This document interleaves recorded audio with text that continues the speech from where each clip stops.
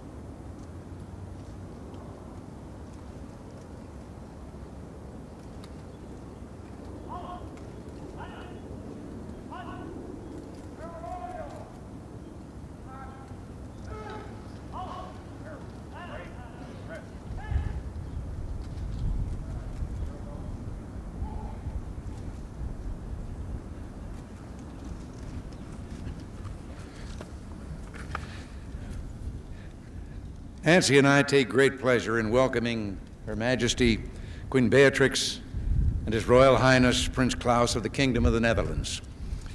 This visit couldn't take place at a more appropriate moment.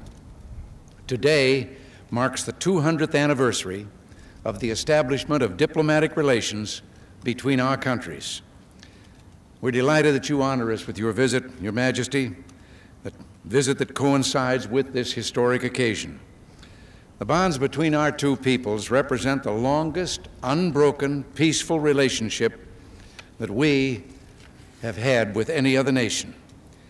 When we were seeking our independence 200 years ago, your country was one of the first to which our forefathers turned. At that time, the Netherlands was a bastion of freedom and tolerance on the European continent, having fought its own long and costly war for independence. John Adams, who later was to become our second president, was dispatched to your country and reported the origin of the two republics are so much alike that the history of one seems but a transcript from that of the other. This parallel course did not end with the birth of our republic. Throughout the years, the Dutch and the Americans were the world's quintessential free traders, men and women of enterprise and commerce traversing the world in pursuit of peaceful trade. Today, we recognize not only the 200th anniversary of our relations, but also the lasting imprint your country has made on America. Your Majesty, who can forget that New York was first New Amsterdam? Later, Dutch families helped settle the frontier, and investors from the Netherlands played an indispensable role in producing the American economic miracle. Even today, our citizens build upon this heritage, remaining a major source of foreign investment capital for each other, interacting peacefully and constructively in mutually beneficial commerce. Few nations have had the goodwill that is the hallmark of the relations between the United States and the Netherlands. Our shared values extend beyond the commercial vigor that built our standard of living. They developed in both our countries a respect for the rights of the individual, a recognition of human dignity more valuable than wealth generated by commerce, industry, and a desire for peace more powerful than a tyrant's threat. In only a few places on this planet do people enjoy the treasures of liberty and tranquility. Those who do must be ever mindful of the cost of such well-being.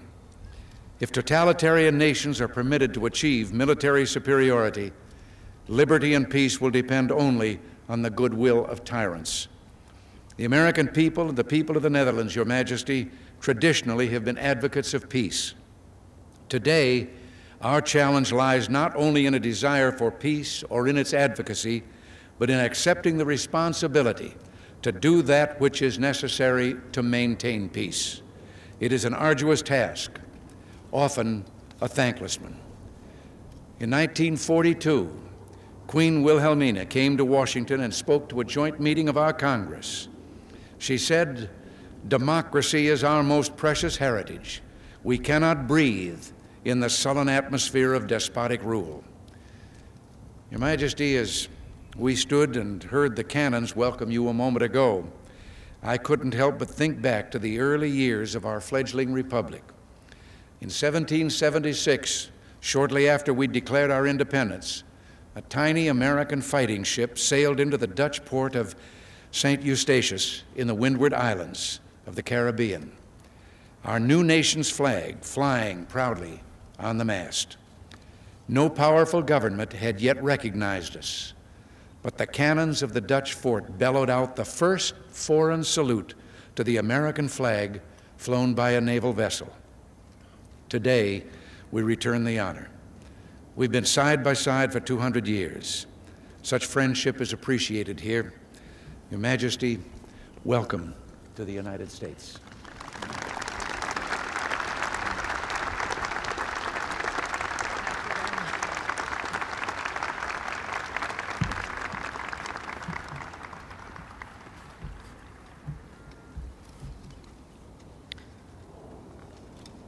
Mr. President and Mrs. Reagan, my husband and I thank you for your warm welcome. Your words of cordiality are addressed to us, and through us, to my fellow countrymen. In a certain sense, we can regard our visit as a milestone on a journey that started some 200 years ago, the end of which is not yet in sight. Many Dutch people have also taken part in this journey to the New World. Hundreds of thousands have come to this great country to settle and build up a new future. Others have come to seal the bonds of friendship. My grandmother did so in 1942, when our countries were joining hands to preserve freedom for the world and human dignity for mankind. In 1952, my mother came here to pay tribute to what the United States had done for us during the Second World War and in the subsequent period of Reconstruction. Now, as we jointly celebrate 200 years of uninterrupted diplomatic relations, we pause to reflect on the support our peoples have given each other since the very beginnings of this great and proud nation, both in times of danger and in times of joy. We have looked forward to this official visit, which we realize will be altogether too short to cover such a vast area as the United States of America. We welcome the opportunity to become better acquainted with the American people later this year, when my husband and I will be touring in an official visit to mark the bicentennial and celebrate again our very good relations. You, Mr. President, have officially proclaimed the 19th of April as Dutch-American Friendship Day. It marks the beginnings of our state visit today, a promising beginning and an appropriate moment to dwell on the value of our lasting friendship, of the very good ties between the United States and the Netherlands in the past, in the present, and in the future. Thank you.